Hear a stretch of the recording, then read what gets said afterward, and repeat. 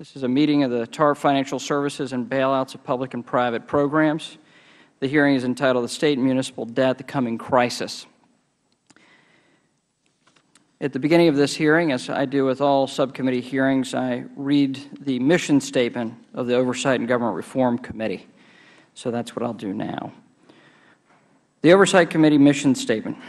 We exist to secure two fundamental principles. First, Americans have a right to know that the money Washington takes from them is well spent.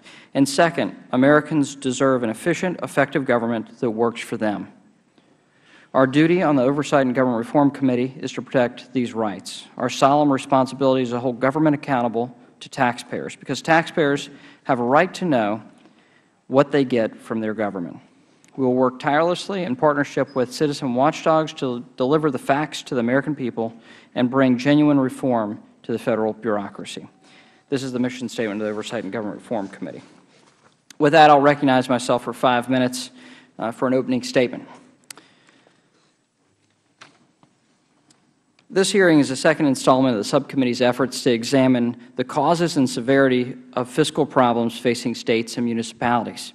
Today, we'll explore the magnitude and the growing budget liability of states and municipalities and its origins. From years of unwise fiscal policy to reckless management and collusion between elected officials and the public sector unions, the crisis has emerged as a great expense to the American people. It also has an impact on our markets. It also has an impact on people's savings, especially for retirement. Leading economists have already labeled 2012 as the state's most difficult budget year on record. 44 states and the District of Columbia are now projecting aggregate budget shortfalls totaling $125 billion this year alone, and it only gets worse each year. Even more threatening is the $3.2 trillion in unfunded state pension liabilities and another $383 billion liability for local governments. To be sure, the budget crunch is closely associated with the larger economic stresses facing the country. But years of unchecked spending and overly generous benefits have taken their toll. There are $3 trillion in municipal bonds outstanding across the country, and many state and municipal governments face the real possibility of defaulting on their debt. Ultimately, this hearing is about two things. First is the real debt burden facing states and, may I restate, first, what is the real debt burden facing states and municipalities? And second, what must be done to mitigate the immediate crisis and put these governments back on solvent fiscal paths? But let me restate for the record what I said in Part 1 of this hearing back on February 9th. The era of the bailout is over. Let me repeat, taxpayer bailouts are not on the table. The past 2.5 years of wasteful spending and irresponsible policy under the guise of economic stimulus and emergency economic stabilization have emptied the Treasury of every thin penny. And even if Washington had more money to spread around, a bailout would only serve to delay the coming day of judgment, pushing our children and grandchildren, pushing on them the burden of paying for our irresponsible spending. There must be other options, and this series of hearings is about assessing those options. First, understanding the problem and assessing our options to move forward. Some states are making bold efforts at reform. In 2009, for instance, the State of Utah experienced such massive losses due to the market collapse that taxpayer contributions to government workers' pensions would have to rise to $420 million annually to keep them afloat. Senator Dan Liljenquist, however, successfully championed a plan to reform that will allow the state to remain solvent and enjoy greater budget flexibility. Senator Liljenquist, thank you for being here today. I look forward to your comments. At the executive level, governors like Chris Christie of New Jersey and John Kasich of Ohio have begun to push piece-by-piece legislation to reform their pension plans gradually, while still others, like the State of Wisconsin, for instance, have become the proving grounds for the future. Last week, Governor Scott Walker made good on his promise to Wisconsin voters to overhaul the entire structure of public sector unions in the state. That is a bit of controversy, of course. Even the President has commented upon that. Governor Walker's legislation has met with great resistance, but fomenting political chaos will not help to serve or fix this fiscal crisis. The question before us today, they require careful, sober consideration, and it's critical and critically important that Congress examine the state and municipal fiscal crisis and to judiciously evaluate reasonable policy options. Today's witnesses are all experts in that field, and the subcommittee will give them an attentive ear. And with that, I yield for 5 minutes to the ranking member, Mr. Quigley of Illinois. Thank you, Mr. Chairman. And before I begin, I ask unanimous consent to have a statement from the National Education Association be entered into the record. Without objection. Thank you. Mr. Chairman, I would like to thank you for convening today's hearing, the second hearing on state and municipal debt. I also like to thank our 5 witnesses for contributing their time and expertise. In fiscal year 2012, 44 states are projected to have a budget deficit of at least 5%. Although troubling, this is a short-term fiscal problem that has more to do with the current economic downturn than with underfunded pension programs. Once the economy gets going, state revenues will go up and budget deficits will shrink. In the long term, however, we have an accounting problem unique to 6 to 8 states, among them Illinois, California, Ohio, and New Jersey. For years, under both Republican and Democratic leadership, these states have grossly underfunded their pension programs. No one has to tell me there is a problem. I am from Illinois. Illinois is one of the worst examples, with a $162 billion unfunded liability. Its pension system is less than 50% underfunded. This level of underfunding is reflected in Illinois' bond rating. In the last 5 years, its bond rating has taken a nosedive. Before it raised taxes, an outcome nobody wanted, its bonds were considered only slightly less risky than Iraq's. Its bond rating is still poor, and that means it is much more expensive for Illinois to borrow money. According to Lawrence Massall of the Civic Federation, bad bond ratings were costing Illinois taxpayers $551 million extra per year in interest payments. States like these need to take common sense steps to shore up their pension systems. Reform is important not only to protect taxpayers, but also to protect the beneficiaries of public sector pensions. These pension systems provide retirement security for millions of government workers, and we have a responsibility to ensure that we are not shortchanging them. Pension reform should restore long-term solvency to pension systems so that workers can depend on a steady retirement income. We can keep defined benefit plans while taking reasonable steps like increasing worker contributions and realigning retirement age, COLAs, and term of service. In some states like Illinois, pension reform will have to go farther than in others. What we have to avoid is a one-size-fits-all approach that doesn't distinguish between the bad apples and the good. And we also have to remember that the onus must be on state governments to reform themselves. One model for troubled states might be the recent series of pension reforms in Massachusetts. Under Governor Deval Patrick, Massachusetts has passed several pension reform packages. Just earlier this year in January, the Governor proposed 8 reforms that would improve the long-term sustainability of the state's pension system. Officials have estimated that these reforms will save Massachusetts billions of dollars over the next 30 years. They are also an important step toward a higher bond rating and lower borrowing cost. On February 8th, the bond buyer reported that Standard & Poor's revised Massachusetts' outlook to positive from stable based on strong management practices. Of course, every state and municipality is different, and pension reform would have to be tailored to each specific situation. Still, the Massachusetts example demonstrates that pension reform can be achieved not only increases bond ratings, but decreases borrowing costs. That also protects workers and guarantees them a steady retirement income. I thank the Chairman, and I yield back. I thank the ranking member, and I certainly appreciate the panel for being here today.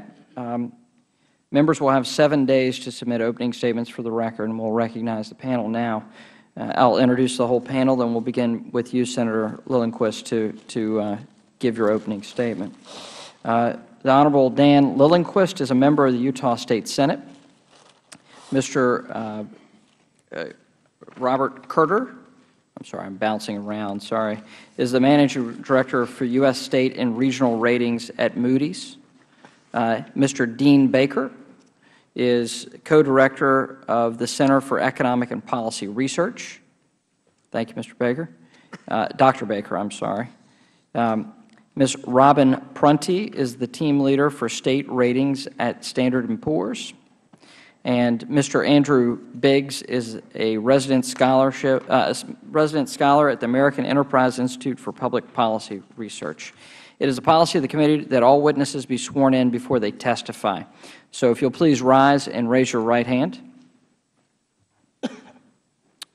Do you solemnly swear or affirm that the testimony you are about to give will be the truth, the whole truth, and nothing but the truth? All right. You may be seated. Let the record reflect that all the witnesses answered in the affirmative.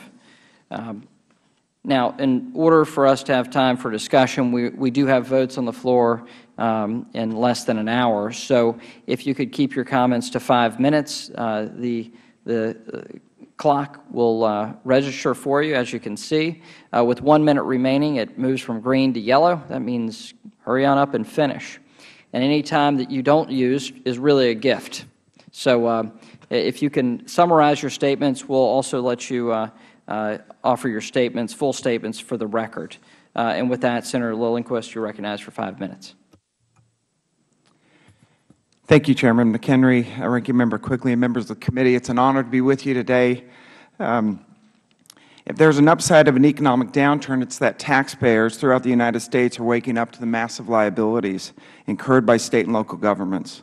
In particular, financial commitments made to public employees are driving policy debates throughout this country.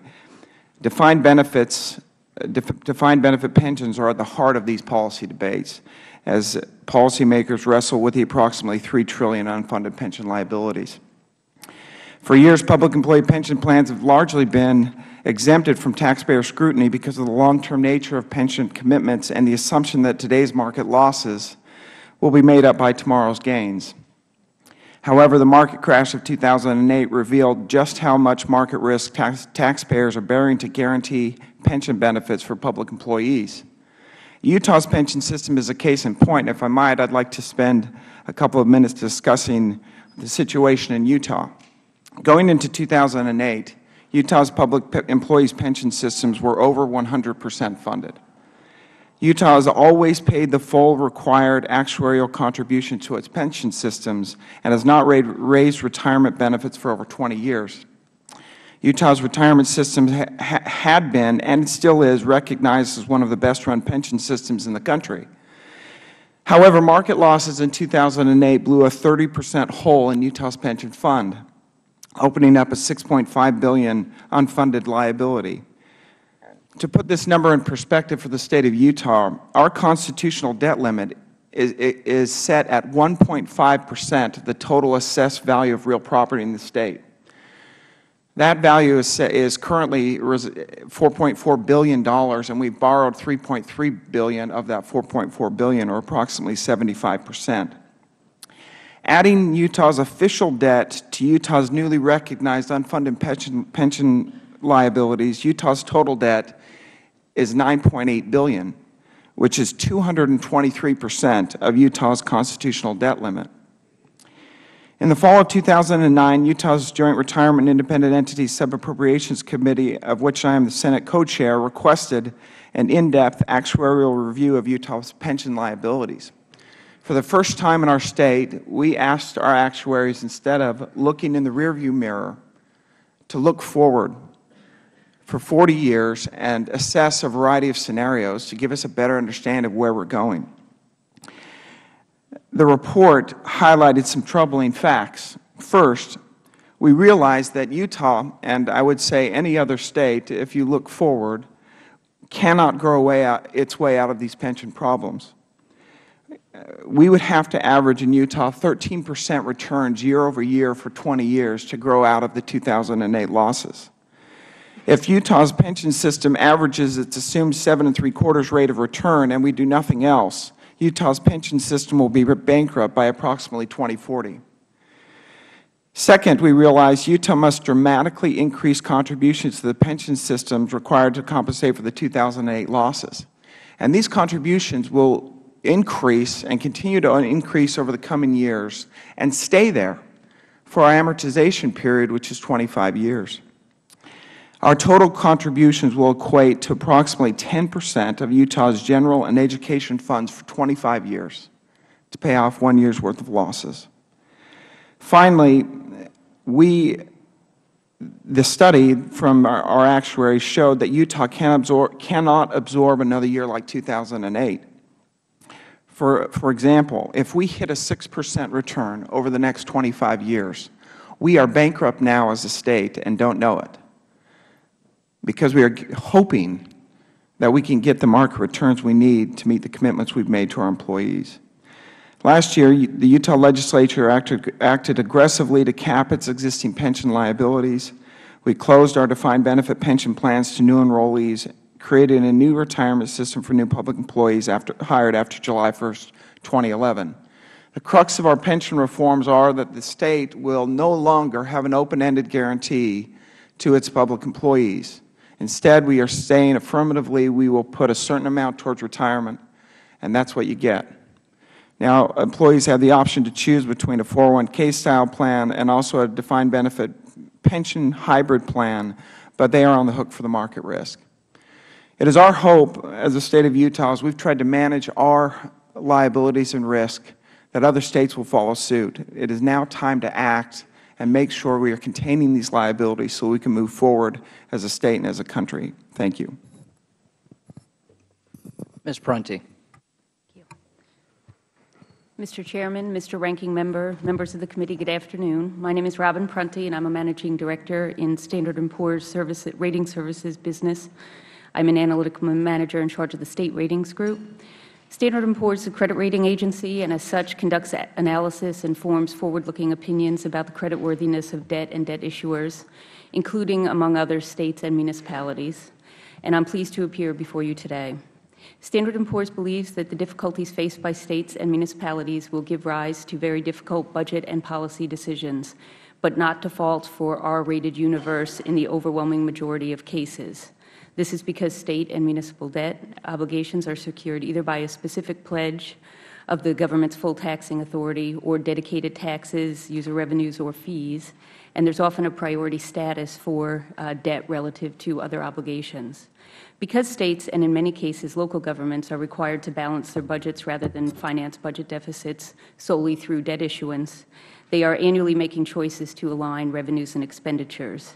These actions, along with the Federal stimulus funding, contributed to relative credit stability for most U.S. public finance issuers.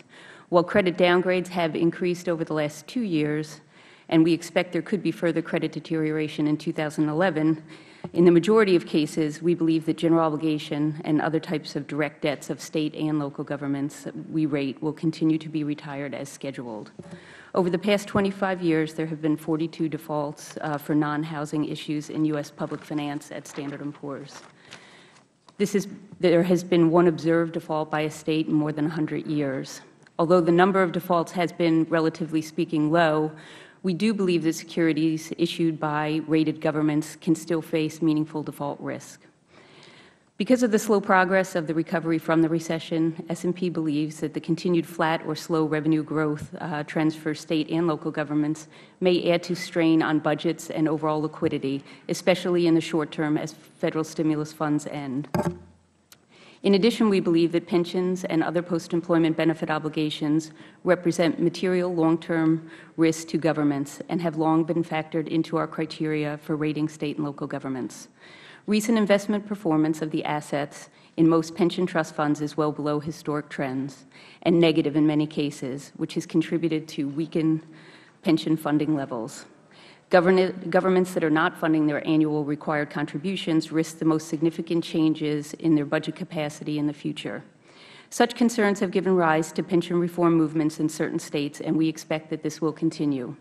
While we believe that liabilities to public employees represent genuine long-term pressures on government credit quality, they generally are not immediately competing for most governments' capacity to fund their debt service or meet other priority payment obligations. In general, we believe that the worst-case scenarios regarding pensions will likely occur only if governments are unable or unwilling to use their powers of adjustment. Notwithstanding the difficult policy choices facing state and local governments, S&P continues to expect that most issuers that we rate will continue to retain their strong capacity and willingness to meet their debt obligations. Moreover, there is little incentive for them to allow their debt obligations to default. This is in part because we believe that a defaulted debt service payment would likely result in a loss of access to the capital markets, which has been a significant source of funding for capital and infrastructure projects for both state and local governments. We have observed that governments have made many improvements to their budget structure, reserve policies, and debt management during prior periods of budget stress, which in our view has generally enhanced their ability to manage through downturns. Reconciliation of structural revenue and expenditure misalignments may not be achieved in one fiscal year, but reform efforts are underway and for many governments, and we expect that this will continue through 2011. Effective financial management will be key to addressing these challenges, and governments have strong powers of adjustment. If governments do not manage or make adjustments and instead rely heavily on debt and other one-time solutions in the hope that economic growth will balance their budgets, we believe that they could be setting themselves up for greater hardship in the near term. Throughout difficult economic periods, including during and after this most recent recession, we have generally seen on the part of governments what we consider to be a very strong commitment to their debt obligations, which for us has been an important credit consideration over time. While there are vulnerabilities in the public finance sector, our expectation is that the threat of default is generally not widespread among state and municipal issuers that we rate. I thank you very much for the opportunity to participate in this hearing and would be happy to answer questions that you may have. Thank you, Ms. Prunty. That was probably the most amazing use of time. Well done. Thank you. Dr. Baker. Thank you, Chairman McHenry and Ranking Member Quigley. I want to thank, in particular, Representative Quigley. I'm also from Illinois, and my mother is one of those public employees who's dependent on the pensions there, so I appreciate your concern. I want to make three main points in my comments today. First off, that the financial strain facing state and local governments is first and foremost originates in Washington, and perhaps I should say Wall Street. It's a problem of the economy, and that's where most of the difficulties stem from. Secondly, that the problems that our pension funds face are manageable. And the third point is that the pension fund accounting is for the most part reasonable, that they're looking at expected returns on their pension funds, requiring pension funds to use a risk-free rate of return in assessing their funds could lead to higher cost and possibly ending defined benefit plans altogether, which I would argue would mean higher costs for taxpayers. First point, the fact that the problems originate in Washington should be fairly straightforward. We're 3 years, 2 months into a recession. The unemployment rate is still 4.5 percentage points higher than it was prior to the downturn.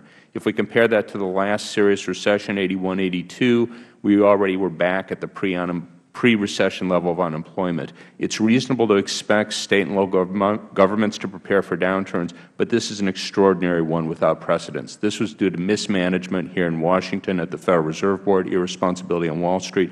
This was not your run-of-the-mill recession. And just an idea of how much difference that makes, we're currently 6% below potential GDP. If we assume that state revenues were 6% higher, a good first approximation, most of these states would have no problems at all balancing their budget. In the case of Wisconsin, which of course has been in the news lately, they would have $4 billion in additional revenue over their 2-year horizon, fully making up their shortfall, before even taking account the savings on expenditures for programs like unemployment insurance, TANF, and other expenditures that have increased during the downturn. So this is first and foremost a problem that originates in Washington. Not to say that all governments were responsible, but certainly the problems were enormously worsened by the severity of the downturn. The second point, oftentimes we scare people by using big numbers. The pension liabilities, however estimated, are very big numbers. But if we calculate them relative to the size of the future economy over a 30-year period, the normal horizon, we're looking at a shortfall that, by my calculations, is a little more than 0.2% of GDP. That's hardly trivial.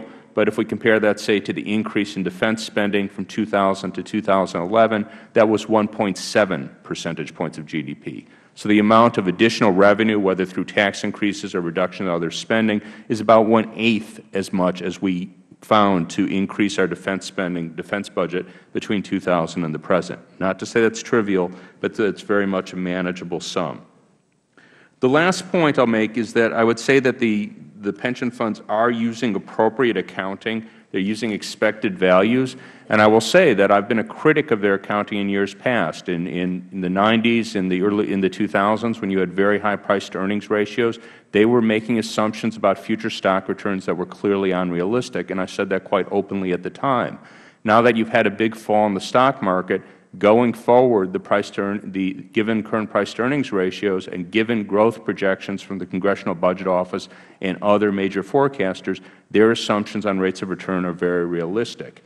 The alternative, if we were to insist that pension funds use a risk-free rate of return, we would have two stories we could tell. One is that they continue to invest in equities, but they assume a risk-free rate of return. This would, in effect, require pre-funding.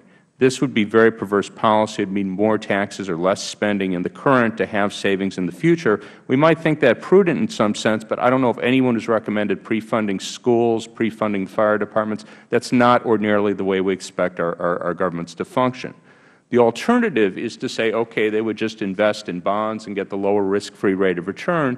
If we did that, pension funds would be more costly to State and local governments, which would mean a higher burden to taxpayers. The final possibility is we could end up eliminating them altogether, which, as we know, some States have done, some local governments have done. This, again, is a cost to taxpayers if we think this through carefully. Defined benefit pensions are something that workers value greatly. The fact is that State and local governments can endure timing risk with the stock market because they are essentially infinitely lived individual entities. Individuals, of course, have finite lives. For individuals, it is a very, very big risk. By virtue of taking that risk, we are able to get either better employees for the same wages or the same employees for lower wages. That is a benefit that workers get in exchange for other compensation. If State and local governments no longer take advantage of their indifference to risk, they end up losing that benefit, and that will cost taxpayers more money. Thank you. Thank you, Dr. Baker. Mr. Kurter? Thank you. Thank you. Good afternoon, Mr. Chairman, Congressman Quigley, and members of the subcommittee. My name is Robert Kurter. I'm a Managing Director in the U.S. Public Finance Group at Moody's Investor Service. I want to thank you for inviting Moody's to share our views as part of today's hearings. My comments will focus on the credit risk of public finance bonds that are rated by Moody's. A significant number of public finance bonds are not rated by Moody's or any other rating agency. Because unrated issuers and bonds may have quite different risk characteristics than rated ones, my comments should not be generalized to the entire universe of public finance bonds. I also want to be clear that Moody's opinions in this sector speak only to the likelihood that a government-issued bond is likely to be paid in full and on a timely basis. While we take into account all of an issuer's major financial obligations, we do so in order to assess the likelihood that an issuer can and is willing to meet its payment obligations to bond investors. This means that when we use the term default, we are referring specifically to the failure to make payments to bondholders and not a failure to fulfill any other obligations a State or local government may have, such as utility payments, salaries due to employees, or pension liabilities. I'll turn now to our views on the sector. All of us here today know that State and local governments are experiencing unprecedented financial strain. This is reflected in the negative outlooks Moody's has had on all major subsectors in this market. For State and local governments, our negative views are driven by four main factors. First, the overall economy is still fragile, even though it is recovering. Second, State and local governments are facing increased liabilities, such as pension and health care costs. Many commentators have recently focused on pension liabilities. Moody's has long factored these liabilities into our analysis and opinions. Growing unfunded pension obligations are creating challenges for these issuers, and we are monitoring the situation closely. We have taken and will continue to take rating actions where we believe an issuer's credit profile warrants it. Third, lingering fiscal pressures have required State and local governments to make severe budget cuts, use budget reserves, and pursue other non-recurring solutions to solve their budget gaps. And finally, revenue sources are strained due to persistent high unemployment, sagging real estate prices, which lead to drags on taxes. Let me focus now specifically on the condition of the U.S. states. Most states are facing challenges with respect to both their liabilities and revenues. The recovery is still fragile, unemployment is very high, and it is uncertain when sustained revenue growth will take hold. That said, Moody's does not see bondholder debt as a source of credit strain for most states. This is because annual bond debt service costs remain a relatively small share of overall expenditures. In addition, most states do not face refinancing or material rollover risks. We believe that we could see a few more states turn to deficit financings to fund operating expenses or restructurings to produce budget savings in 2011. But we expect those states to be the exception rather than the rule. For these reasons, and because of the strong incentives states have to pay their bond debt, we believe it is very unlikely that any states will default on their bond obligations in the next 12 to 18 months. In the local government sector rated by Moody's, we see unprecedented financial strain for the reasons I mentioned earlier. Further, the states can shift some costs to the local government level, which is likely to exacerbate the challenges there. However, we also expect that a majority of the individual local governments will make the tough decisions and the budget cuts needed to continue to make timely payments on their bonds. We do not expect widespread defaults by rated state and local governments. However, there have been situations in the past where the risk of default seemed imminent, even though it was ultimately averted. We saw this, for example, in Harrisburg, Pennsylvania. We expect there will be some additional cases of severe credit stress going forward. In summary, there is substantial credit pressure on the U.S. public finance sector today. Over the next 12 to 18 months, we believe it is unlikely that any state will default on its obligations to bond investors, and we believe the increase in bond defaults among local governments will be relatively small. Thank you again for inviting me to testify on this important matter, and I look forward to answering your questions. Thank you, Mr. Kurter. Dr. Biggs. Chairman McHenry, Ranking Member Quigley, and members of the committee. Thank you for offering me the opportunity to testify with regard to state and municipal finances and the role that public pension financing may play. It is my hope that state and local finances will avoid a severe disruption. Like a plane buffeted by turbulence, they will survive so long as they had sufficient altitude before the event. My greatest concern is not so much for this recession as the next one, which inevitably will come. If we enter that one in precarious financial position, state and local governments may not have sufficient room to maneuver. The rising costs of public sector pensions, while not the main driver of state and local financial problems, have gained increasing prominence in recent months.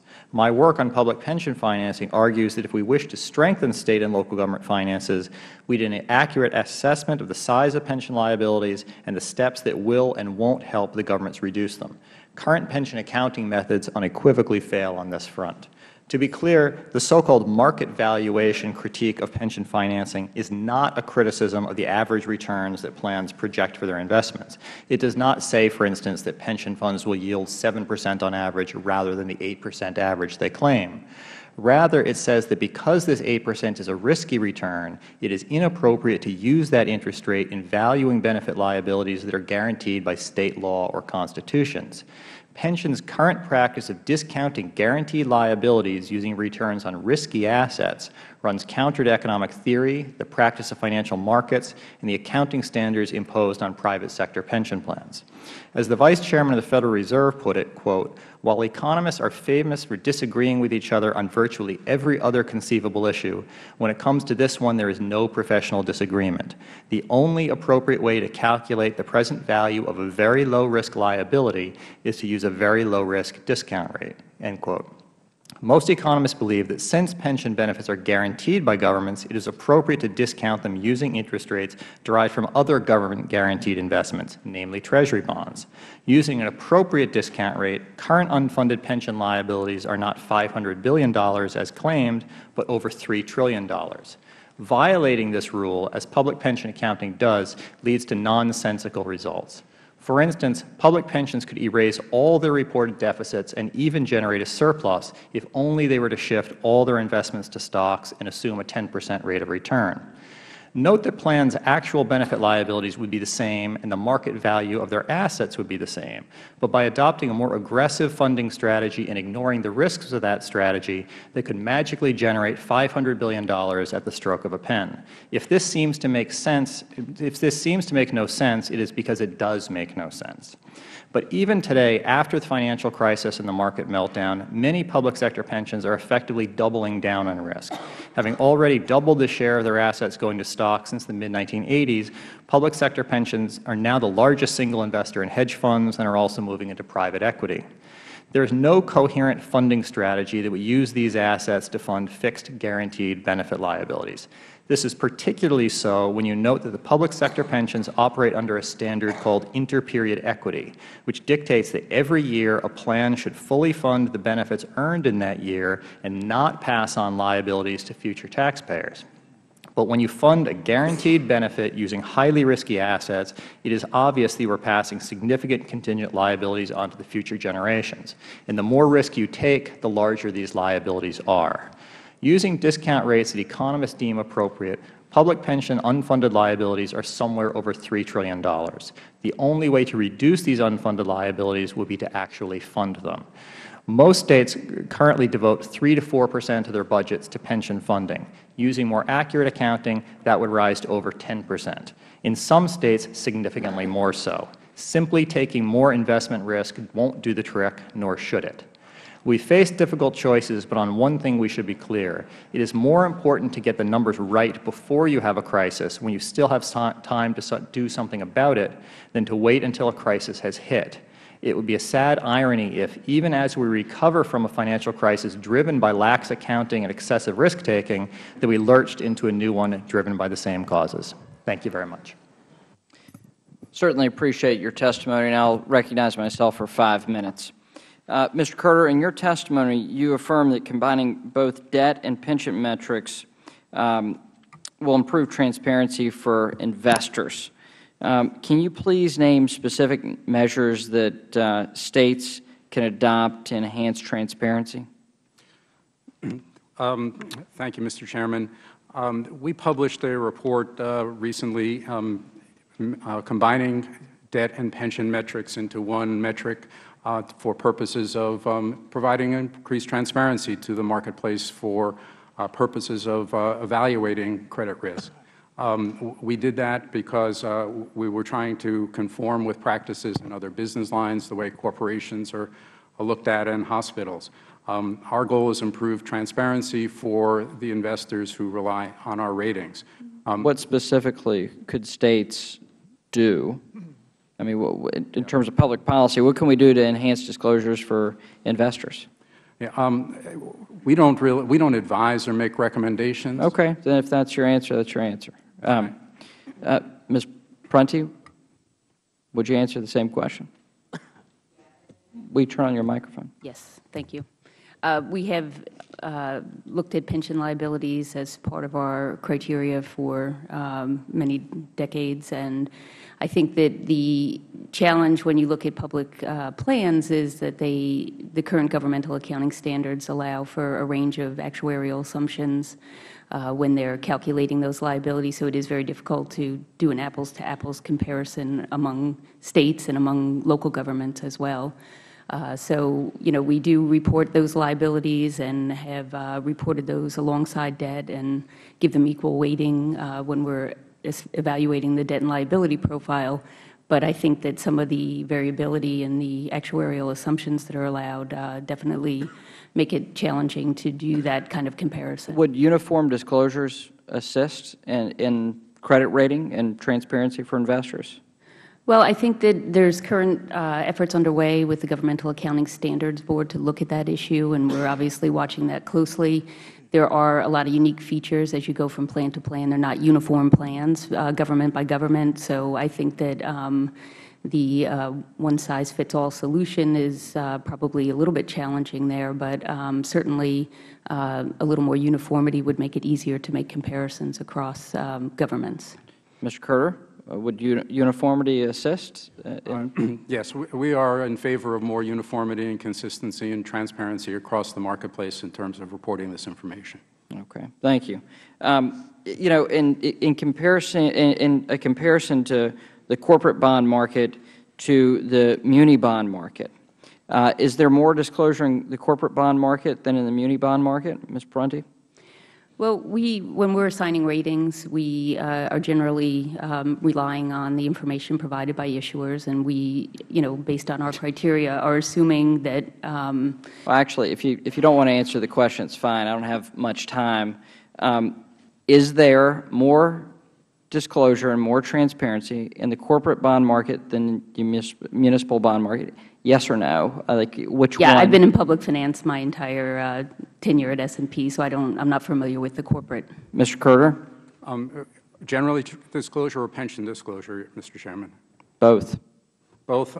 Or either. Whatever you'd like to answer. I'm just trying to get an answer from you guys. Yeah. And this is a beef. I got to be honest with you. This is a beef with the credit rating agencies, is you guys talk around the problem and actually not address it. This is sort of the frustration that many of us have, and I think the marketplace has with this. Mr. Carter? Yes. In corporate disclosure, generally, there's interim financial reporting and other types of more timely reporting. Municipal disclosure, the audits are typically, often late, and there is no interim financial reporting. That said, I think it's important to recognize that in the public finance marketplace, there are many resources of publicly available information that are not available in the corporate world. Budget information, revenue reporting, things that are publicly available as a consequence of the budgeting process. Sure. In terms of what has happened in Ohio, according to municipal bond strategists, upon the recent passage of Ohio State Union reform legislation, the cost of borrowing reflected by the yield of the state's long-term general obligation bonds fell by a meaningful percentage and dropped the cost of borrowing for Ohio post-passage of this union reform legislation, basically the collective bargaining agreement. Mr. Carter, can you touch on this? Would you be willing to touch on that? The existence or non-existence of collective bargaining is not in and of itself determinative of budget balance or the likelihood that an entity will acquire large unfunded liabilities or large post-retirement liabilities. From our perspective, we look at the bottom line. It's not how the budget is, it's whether the budget is balanced rather than how the budget is balanced. But it had a meaningful effect in the marketplace. Though it didn't create change the rating, it did change the rate that people were paying, the state was paying. I don't track the pricing, so I trust that that's correct. Okay, thank you. With that, I yield, I recognize Mr. Quigley for 5 minutes. Thank you, Mr. Chairman. Dr. Baker, you're a little more optimistic on the overall picture than some, and on the overall picture, that's probably accurate. Wouldn't you concede that for 6 to 8 states in the pension issue, it is far more acute a problem and far more dramatic action has to be taken? Well, thank you, Ranking Member Quigley. I'm usually not known for my optimism, but you certainly do have several states, the ones you had mentioned on that list, that clearly have more serious problems. We have a number of states that, had we not gone into the downturn, their pensions would be pretty much fully funded. We had other states that faced problems even prior to the downturn, and certainly the situation was made considerably worse by the downturn. And as you know, in your own state, Illinois, of course, they did have a substantial tax increase in part to deal with those problems. I suspect you'll see comparable actions in other states. But is that enough? I mean, even Illinois is still borrowing a significant amount of money to meet those obligations. Are you suggesting, with all due respect, that it can all be made up for with additional revenue? Well, I don't mean to tell the states how they should deal with their shortfalls, but I will say one thing that is front and center is the state of the national economy. If it were the case that we were somewhere near full employment today, Illinois and every other state would see both a much better overall budget situation and as well its pensions would likely look better, both because there would be more money flowing into it, regular money flowing into it, and then on top of that I would anticipate the stock market moving back towards more normal levels. Well, if we believe in collective bargaining, we should also believe in collectively solving the problems. I guess what I'm trying to get you to is that it's not just the economy or additional revenues. There has to be some meeting in the middle. I mean, at least some of these pensions, you would agree, have been a little too generous, a little too out of sync with actuarials in terms of when people start collecting, how long they collect, how long they pay in, the COLAs that are involved.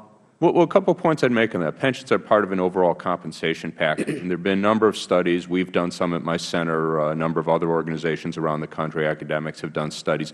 looking at public sector compensation in general. The conclusion of the bulk of these studies, I know Dr. Biggs has opposite conclusions, but the conclusion of the bulk of these studies is that public sector workers are paid a little less, taking into account their pension commitments than private sector workers adjusted for education. Now, having said that, are there cases where I think pensions are inappropriate, where maybe workers are allowed to retire too early, where they're perhaps structured inappropriately? It's common for pensions to be based on just the last 3 years, sometimes just the last 1 year.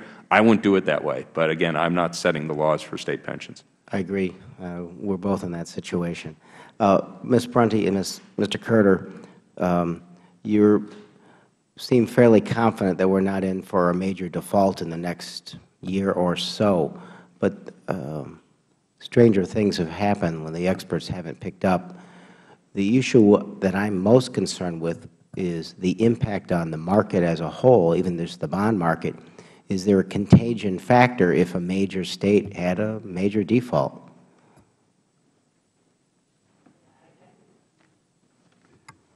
Thank you. We do, our current rating would suggest that we, don't see a default for Illinois, and actually their bondholder. Or any State. Yeah, or any State.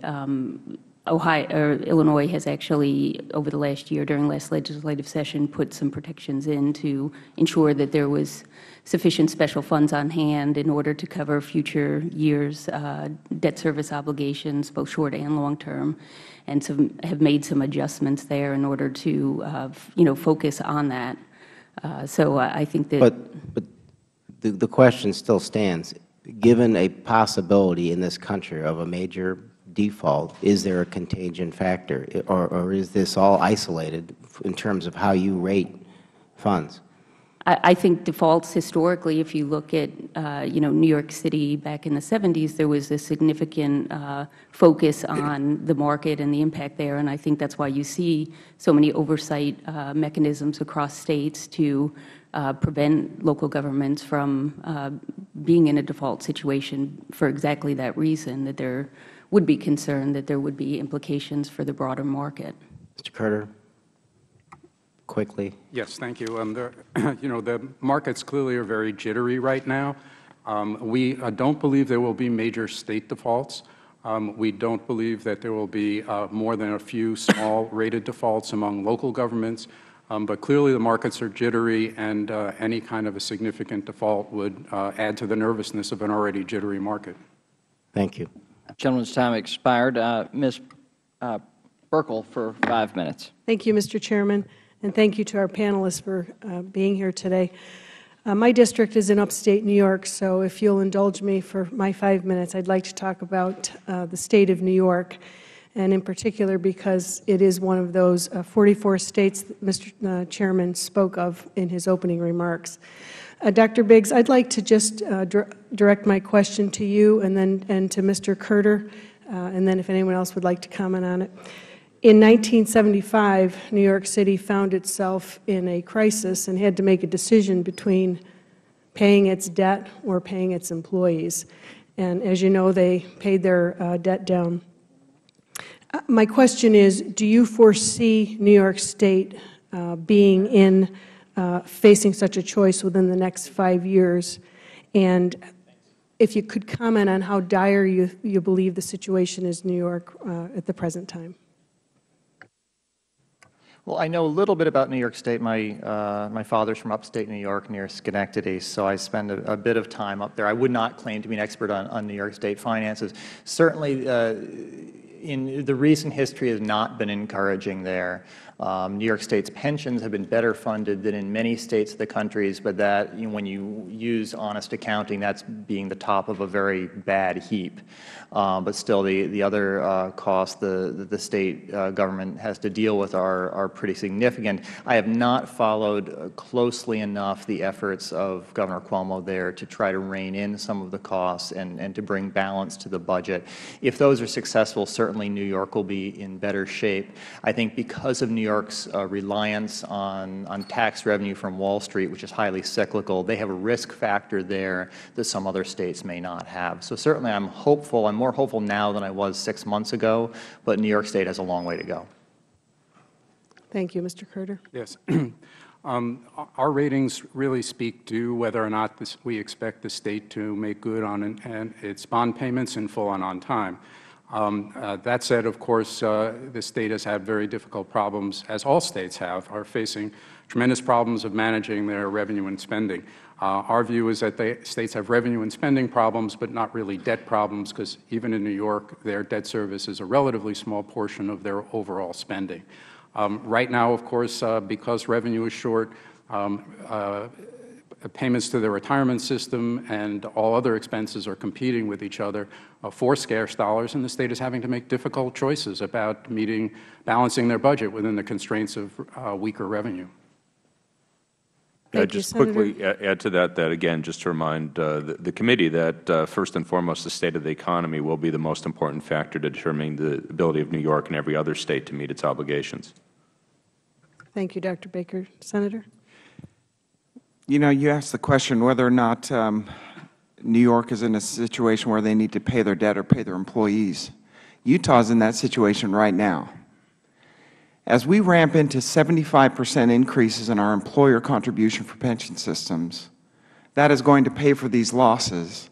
That's 10% of our general fund that will not be available for wages or health care benefits for our employees. We fund things in this order in our state, and I think most states are similar. We fund pension benefits first, health benefits second, and whatever change is left over goes to wage. And our wages in the state have fallen behind as we've struggled to keep up with pension and health care costs. And so as we looked at this, our reforms, we started calling it maybe euphemistically the Wage Liberation Act, because we said, look, you can't have a set bucket of money and having your benefits eat more and more of that bucket of money. You have no money left for wage. So we've struggled to get the 24-year-old, at the start of his career, because he or she is looking for wage, and benefits are less important, and we struggle to recruit as a state. We think by affirmatively saying, and generous, our legislation says you get 10% towards retirement, 10% of your wage. If you're public safety or fire, you get 12%. And so it's a generous amount, but it's set, and that's all we're doing. So hopefully over time, we can repair wages for our employees, which by our data in the State of Utah, their actual wage is lower because we are making this choice: do you pay this debt or do you pay the employees? And we're struggling with that right now as a state. Thank you. I yield back my time. Mr. Welch for 5 minutes. Thank you, Mr. Chairman. Senator, congratulations on your success in making some progress in dealing with this in Utah. You've got to give us the magic potion so we can make some progress here. One of the things we are struggling with is our own deficit, and the new majority is, in my view, rightly focusing on that. But there's consequences to some of the policy decisions we make. And I just want to ask, I'll start with Dr. Baker, what is the impact on the states in their ability to address, among other things, this underfunding of the pension, if we have $100 billion in cuts that include substantial revenues that the states have been depending on? Is there an impact? Well, I'd certainly expect there to be an impact. To some extent, these are revenues, as you say, that be committed to the states. But I think probably the bigger impact is that there have been a number of estimates. Mark Zandi at Moody's and Goldman Sachs came up with estimates that this could lead to losses many 700,000 to 800,000 jobs. This means more people unemployed, slower economic growth, less tax revenue to the states. I think that actually is likely to be the bigger impact due to the impact on the economy than sort of direct impact in terms of cutting money to state governments. Okay, thank you. Mr. Kertner, how about you? And again, these are policy choices we have to make. There's not endless money. We here in Congress have got to bring us back to fiscal balance, but I also think we have to be clear-eyed about the impact of some of these cuts when it's revenue that goes to the states, and then how that impacts their ability to deal with their own fiscal problems. Do you have a comment on that question? States are beginning to face the fiscal dilemmas that they're challenged with right now. They're making very difficult spending and revenue cuts, touching programs that in prior years were off limits. These are tough choices elected officials have to make. And with regard to pension obligations, they're also beginning to address some of those issues, too, by increasing employee and employer contributions, as well as addressing the benefit side of the equation. Okay, Ms. Prunty, how about you? Yeah, I think it's fair to say that the budget climate is still very difficult for states, and if there were any reductions in revenue sources, be it federal or other tax sources, it would be add additional difficulty to the current budget challenges, particularly because Medicaid is a very large portion of state spending, and that's the primary federal flow of revenue to states. So, yes. Thank you. And Dr. Biggs, I think you made a very compelling point in terms of the investment models and what's realistic. You can't have a pie in the sky kind of projection. But on the other hand, is it equally questionable as to whether there should be the so-called risk-free model that imposes what historically I think is a much lower rate of return, where there are consequences to state budgets if you have a so-called risk-free model where you can give yourself the perhaps satisfaction that you are, quote, guaranteed to have that return, but on the other hand, there is a consequence with respect to how much then has to be put in to fund it, and it may be more. Sure.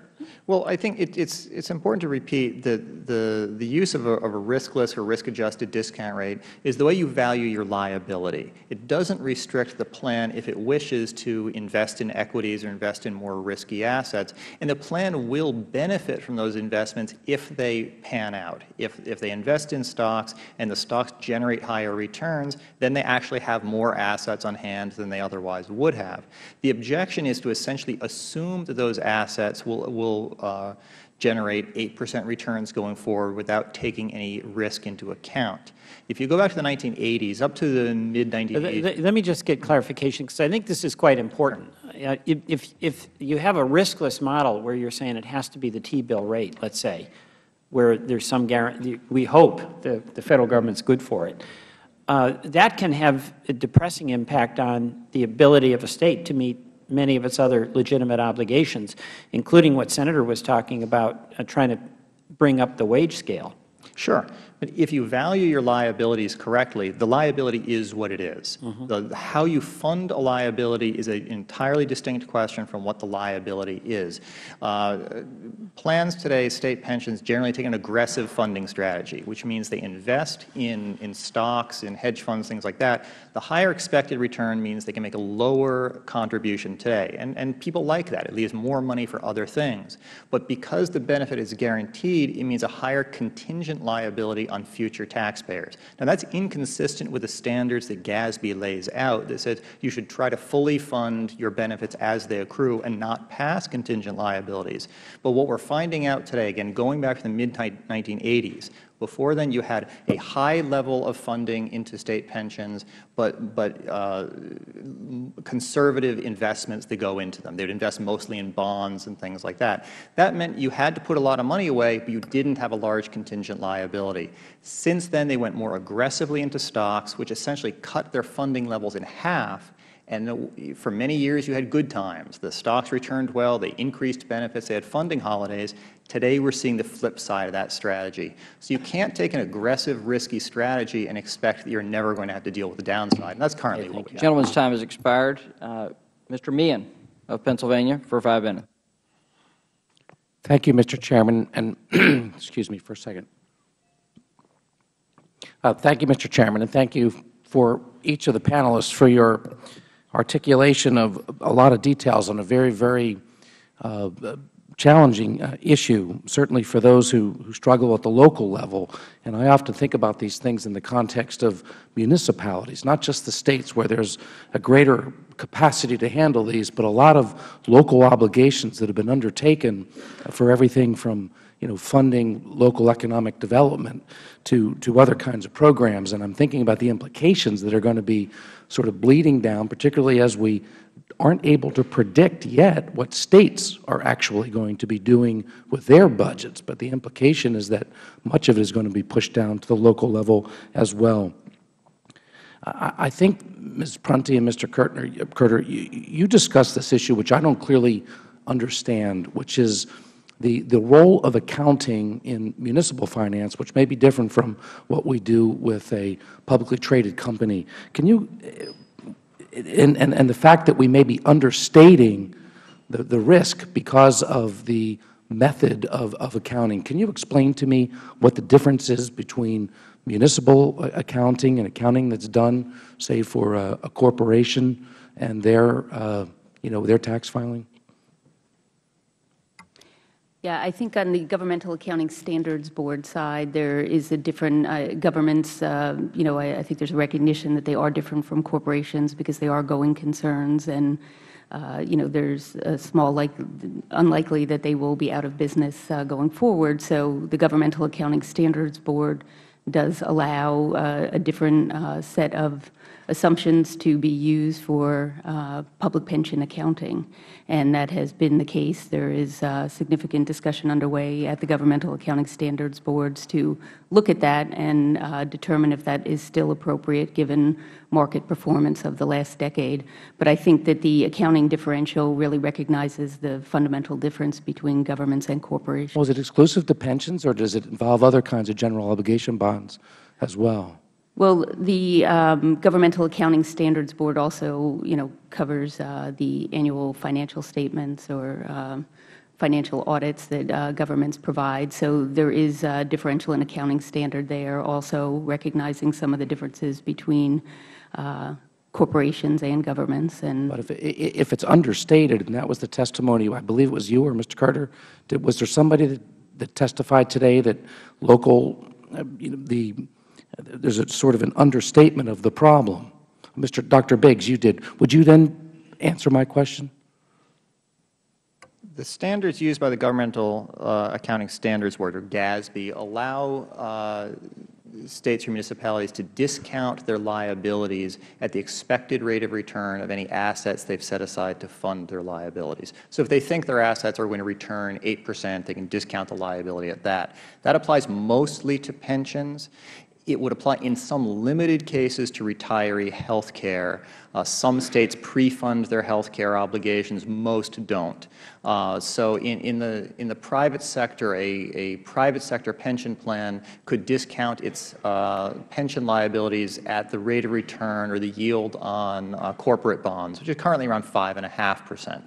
So the effect of the differences in the discount rates is really very, very large between the private sector and the public sector. Okay. Well, thank you for that explanation. I just have one remaining question. Mr. Kurtter, let me ask you this one. In my review for this hearing, there was a discussion about the fact that the Federal Reserve looks as if they're going to decrease their participation in purchases within the bond market. Do you have any sense as to what impact that's going to have on the interest rates and a prediction about how high those interest rates may go? Yes, Mr. Congressman, that's really something that's outside my area. I'm a state and local government analyst, and I don't really have an opinion on these kind of larger macro issues. Okay. Is there anybody on the panel that does have a feeling on that issue? Well, the consensus, if you look at the Congressional Budget Office and really just about every other forecaster out there, is that interest rates will head upward. They're at extraordinarily low levels today, and assuming that we do see some sort of economic recovery, it's reasonable to expect that they'll get to more normal levels. Thank you. And with that, I yield the full committee ranking member, Mr. Cummings, 5 minutes. Thank you very much, Mr. Chairman. And I want to thank our witnesses for your testimony. Dr. Baker, one of my concerns, and having been now in state legislature for 15 years and been here on the Hill for 15 years, you see a lot of times folks trying to deal with a problem as if that problem is going to last forever. And they deal with it and then things get better. And I'm just, when I listen to a lot of the discussion, I'm worried about folks who, when the economy comes back, we try to make all, these changes, and it'll be hard to reverse it. You follow me? And is that one of your concerns too? Absolutely. And again, I was on the other side of this argument a few years back, because I did feel that given price-to-earnings ratios in the stock market in the 90s, in particular when we had the bubble, that pension funds, both on the private and public side, were being hugely over-optimistic. Now we have a serious downturn. Much of the pension fund shortfall likely will go away when we get future year valuations, because, of course, the market has recovered much of its lost ground. I'm not saying it's going to go away 100%, but we're looking in many cases at funding periods that were very near the trough of the market. Now, there's averaging, so it's a little more complicated than that, but we're in many cases looking at funding periods that were near the trough of the market. The market has recovered much of its value. I don't have a crystal ball, so I can't tell you it will recover all of its value, but it's almost certainly going to be the case. They will look better simply from that recovery. And again, if we had the economy back on its feet, if we were back near 5% unemployment, we'd be looking at a much better situation in general for state and local governments. So the idea that we're going to be in perpetual crisis, I can't rule that out, but I think that's going to be more determined by the situation of the macroeconomy than the finances of state and local governments themselves. Well, that leads me to my next question. Probably the most poignant example of how politicians use pensions and public employees as their scapegoat is the battle that has transpired in Wisconsin on this issue. As a February 22, 2011 Huffington Post article explains, it says, while Governor Scott Walker has painted a dire picture of his state's pension obligations, Wisconsin's pension fund for public employees is among the nation's strongest, according to a report by the nonpartisan Pew Center. The Pew report issued last year concluded that Wisconsin is a national leader in managing its long-term liabilities for both pension and retiree health care, end of quote. Dr. Baker, according to that same article, Governor Walker used his state's pension obligations to argue for a need to revoke collective bargaining rights of state employees. And I'm just wondering, again, an opinion, whether such a drastic step was necessary, or was that an example of a scare tactic that you've discussed in your report, February 2011, entitled The Origins and Severity of Public Pension Crisis?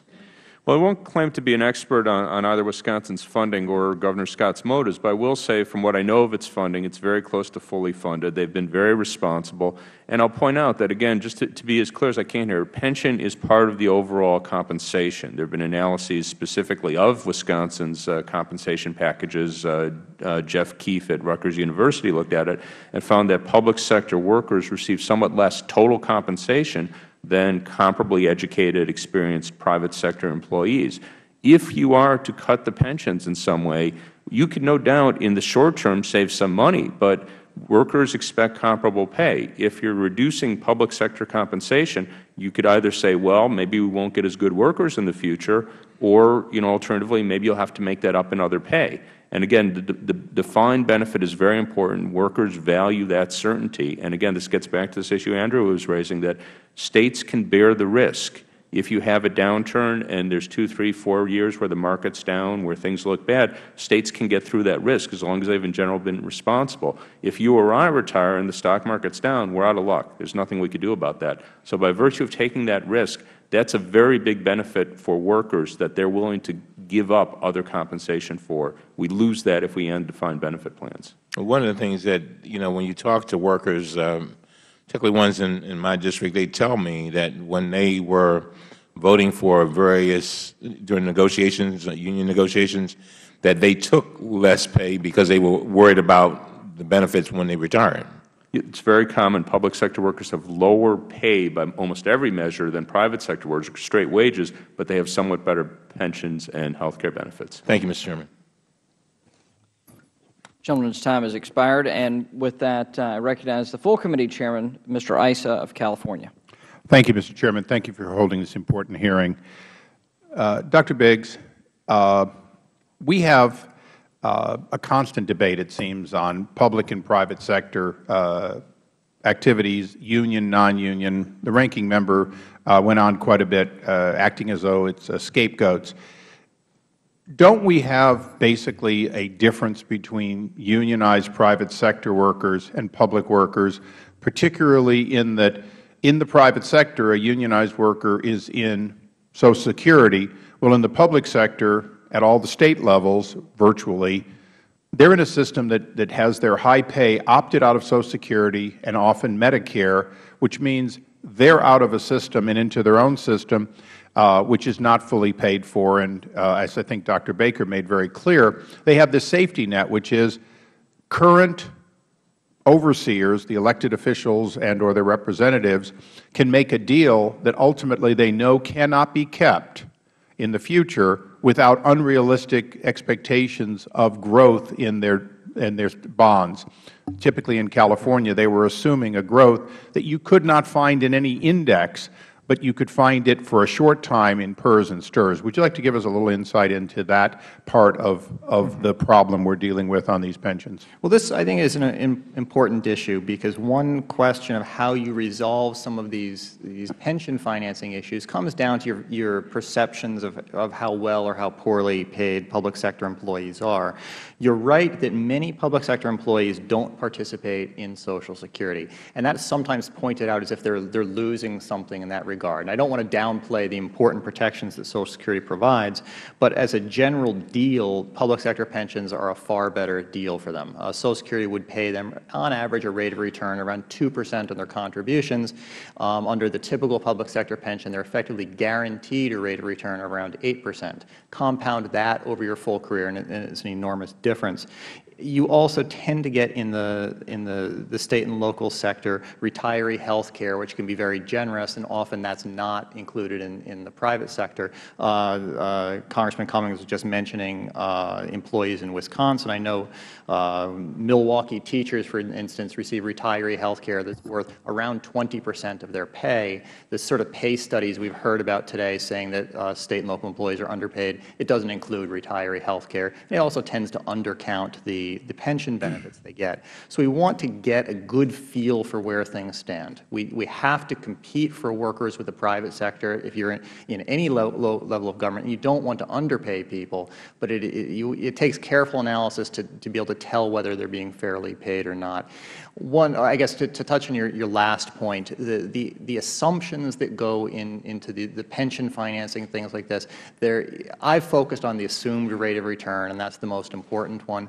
There are many other things that can be jimmied around. Illinois had some problems where they would cut benefits for workers that haven't even been hired yet and book those savings today. There's been examples in Washington State where their actuary said, you have to better account for the longer work lives of people, and the board said, no, we're not going to do it. And I'm going to cut you off, apologize, but it's a good train of thought, and certainly in San Diego we have a scandal where that has been well codified in criminal prosecutions.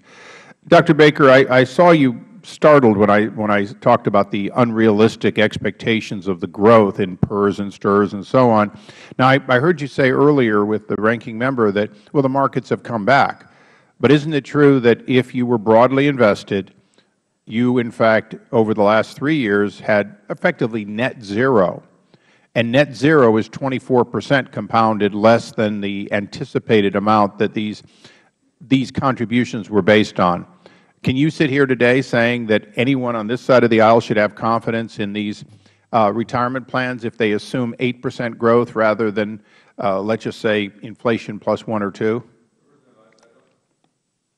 I don't think there's been anyone who's been more critical of overly optimistic returns in the stock market than I am, and I base that on price-to-earnings ratios. They were very high in the 90s. They were still somewhat high in the last decade. They have fallen a great deal. Future returns depend on current price-to-earnings ratios. Now that the price-to-earnings ratio is considerably lower, if you look out over a 20, 30-year horizon, then yes, I could look to your side of the aisle and say, yes, I think those returns are very reasonable, and I've done the arithmetic. Okay. Well, I hope you're right. Let's do another half of this. Dr. Biggs, back to you for a second. We have historically low interest rates today. We have a huge ballooning Federal deficit, but my own State of California and many others have built up a lot of debt.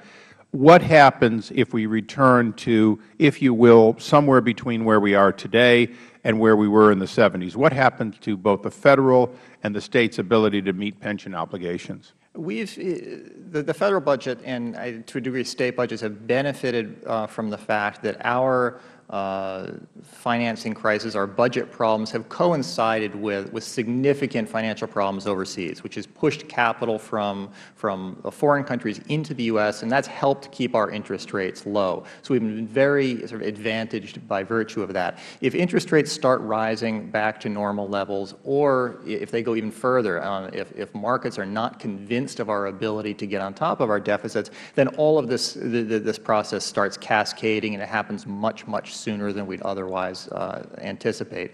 The history of financial crises, whether you're talking about currency crises, banking crises, is they can continue going on normal, but when they happen very, very quickly. So I think it's very good, and we're very lucky to have low interest rates today. We should not be complacent because of that. Thank you. Yield back. Thank you, Mr. Chairman. We'll now recognize Ms. Maloney for 5 minutes. First of all, I want to thank the Chairman for holding this and Ranking Member. And we're going to the floor shortly on a budget vote to continuing resolution.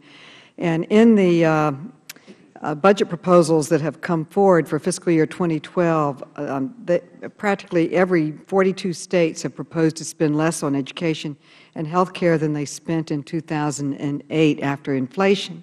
And states are proposing these cuts despite the fact that the costs associated with their services will be higher. So given that backdrop, I'd like to ask Mr. Baker, why is it important at this time not to cut Federal funding for State and local governments?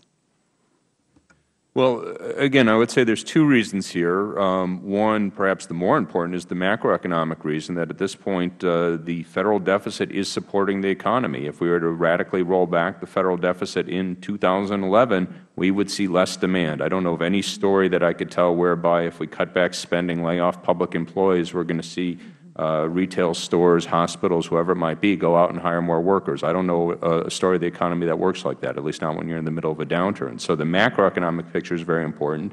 The other part of the story is obviously many of these programs have the character of investment. We're talking about education. If our kids don't get adequate education because we have 1, 2, 3 years of economic slump, they're not going to be able to make that up. If we don't, some of the cuts are in regulatory programs like the Securities and Exchange Commission. I would think people would be very sensitive to that, recognizing that we clearly had problems of inadequate regulation. We were talking about fraud in the public sector, or at least questionable accounting.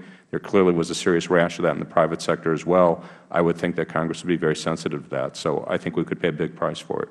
Well, isn't it true that proposed GOP cuts to Federal funding for State and local governments will force some States to impose higher taxes and to cut vital public services, actions that will hinder economic growth? Could you comment on that? Well, most states in the country are facing serious budget shortfalls, and they are making cutbacks in a wide range of areas, and many of them are raising taxes as well. One could argue as to how vital those are, but clearly they are making important cutbacks, and I think most, even the governors that have been aggressive in supporting those cutbacks, I think regret many of them in the sense that they feel they are cutting back services that have real merit. And again, this is not the time, I would think, that you'd want to see cutbacks in programs that, say, provide health care for the poor, because there are more poor now, and it's very hard to argue that they could simply go out and get a job when we have close to 25 million people unemployed or underemployed. And Mr. Baker, how will State and local governments balance their budgets without this much-needed Federal funding?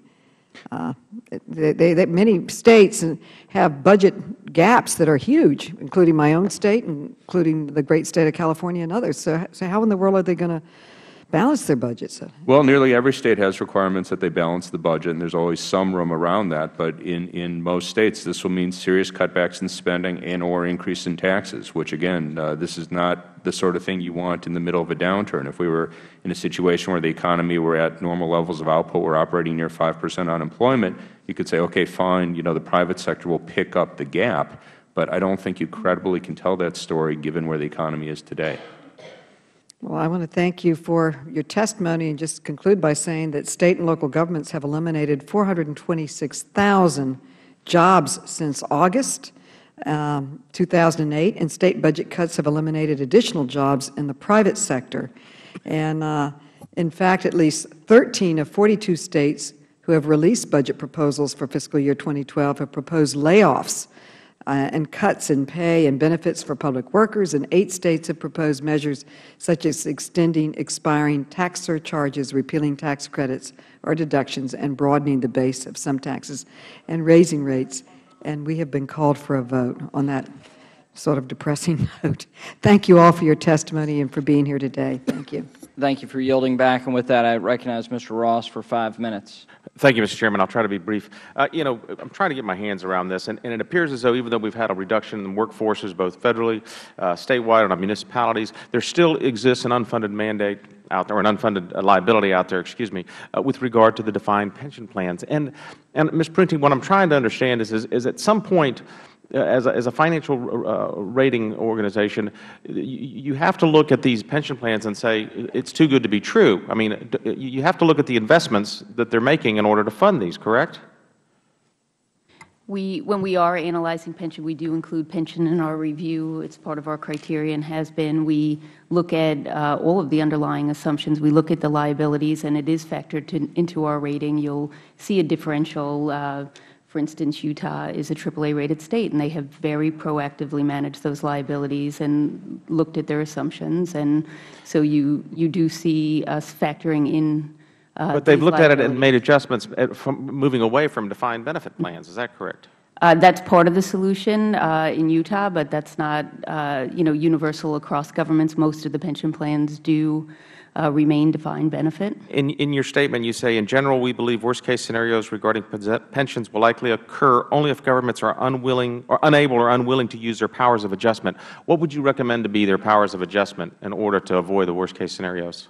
Yeah, I don't think we would have a recommendation on what the power of adjustment is, but I think that history has shown that they have the ability to either manage the liability side of the equation or increase contributions or make other adjustments to the overall program and plan. So those are really policy choices that each individual state or local government will make. Moving from a defined benefit plan to a contribution plan would be a step in the right direction. Would you not agree? I think that we would say that those are, again, policy decisions that each government is going to make on, and we'll look at the overall impact on the liabilities. But from your perspective, from your financial rating perspective, it would be more advantageous to a better rating if it was a contribution plan. I think proactively managing the liability is certainly very positive, and making a strong commitment to funding the pensions has historically been consistent with a high rating level. Mr. Curter, I want to go to you for just one quick second, because you also are in the financial rating business now.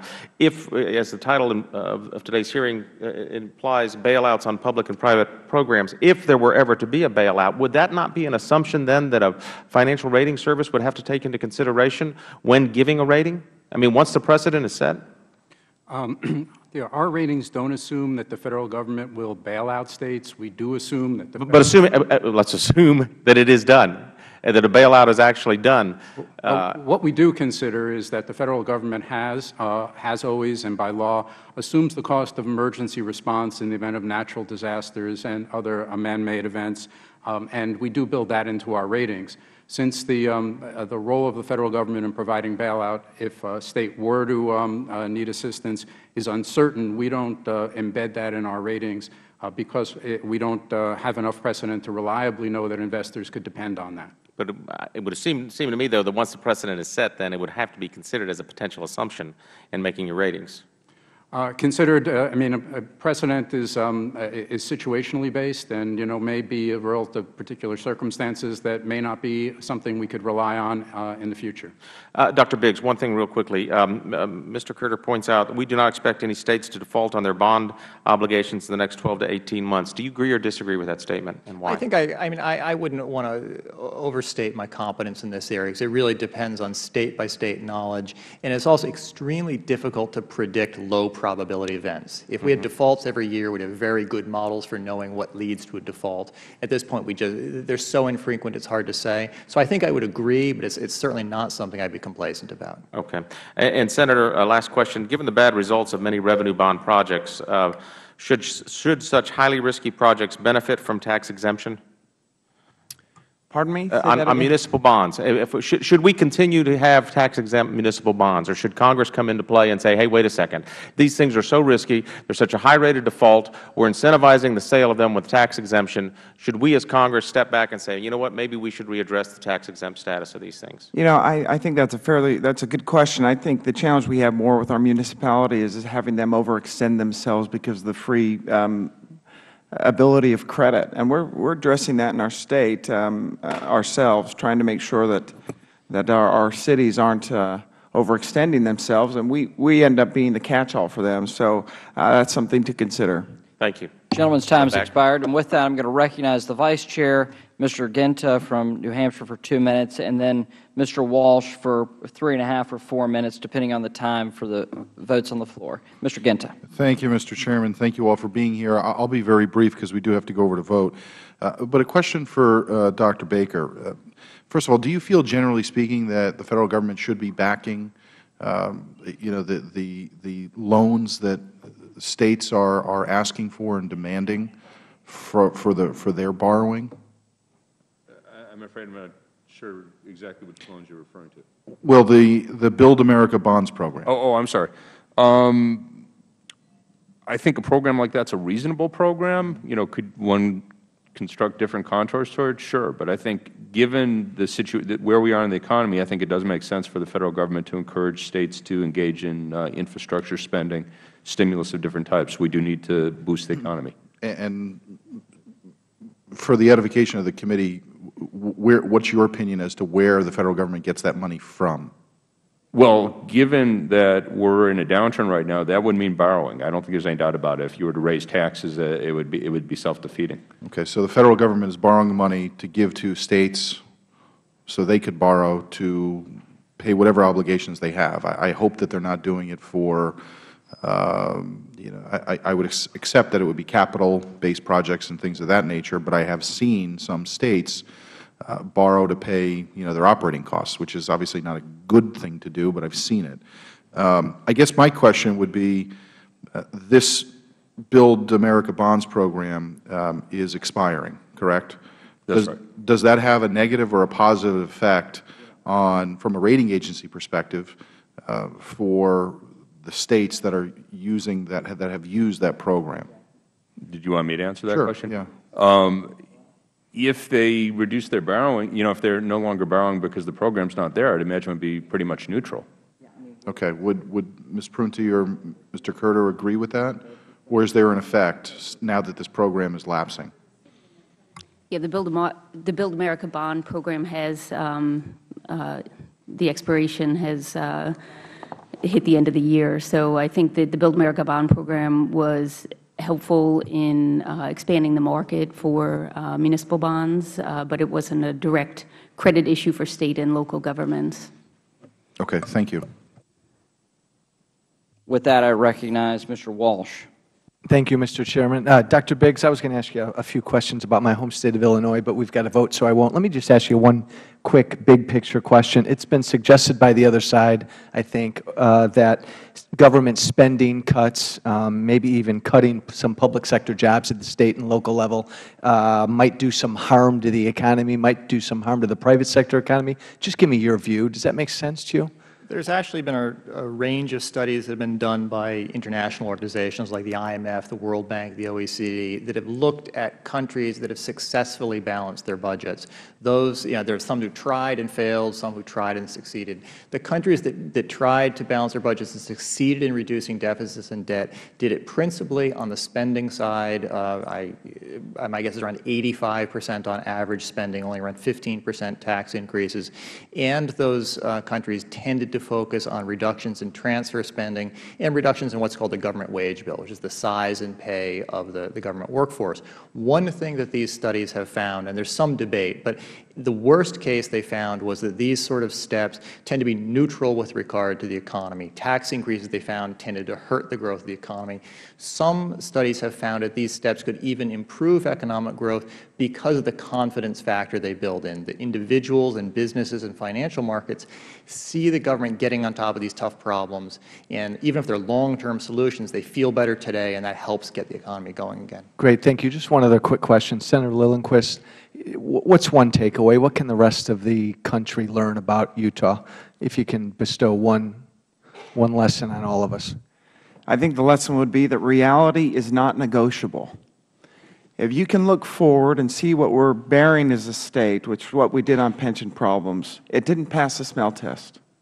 We looked at every scenario, and that was 95% of the battle as we went person by person in our legislature and sat down with them and showed them the data.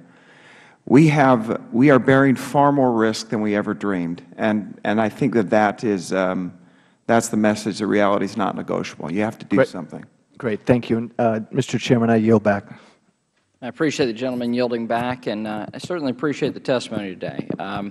Mr. Carter, in particular, thank you for being forthcoming and your analysis. That's very helpful, and we wanted to have that from the credit rating agencies. I appreciate everybody taking the time to be here, to travel to Washington. I know it's not easy to go before a committee like this, but thankfully it was brief in comparison to some other hearings because we've been called to the floor for votes. Certainly appreciate your analysis. This is certainly an ongoing series, and we want to have feedback on what is necessary for us to have accurate transparency and disclosure in the marketplace so that actually those participating, those lending money to states, will have the transparency they need to actually make an accurate decision and price risk. That was obviously the center part of this hearing. We certainly appreciate your testimony. We understand there is a challenge out there, the magnitude of which there has been a little debate, but there is a problem, and we have to tackle that. So thank you for your testimony. And this meeting is now adjourned.